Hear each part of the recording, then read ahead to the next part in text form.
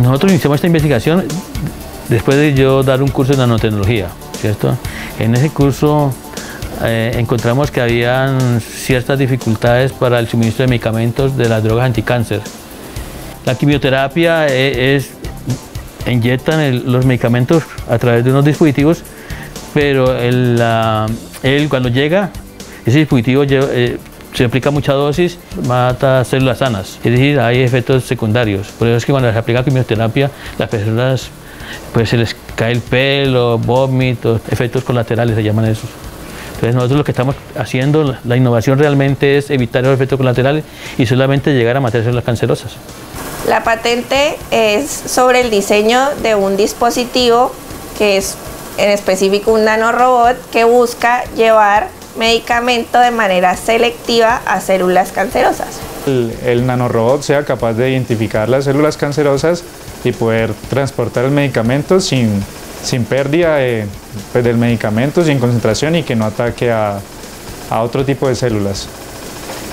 Entonces se inyecta el torrente sanguíneo, se puede guiar por magnético. Una vez el dispositivo, el nanorobot llega a la célula, la detecta y viendo que la detecta nosotros podemos activar el mecanismo para que expulse el medicamento en la célula. ¿Cómo se expulsa? A través de luz o cambiando el pH de la célula, el ambiente. O podemos dar calor también, ultrasonido. Hay muchos mecanismos. Lo importante es tener que el mecanismo se active en el momento oportuno. La ventaja del dispositivo es que solamente cambiando el tipo de proteínas puede ser selectivo para otro tipo de células de otro tipo de enfermedad y no solamente puede transportar medicamentos, sino que puede transportar cadenas de ADN o otro tipo de sustancia que se vea conveniente para el determinado caso.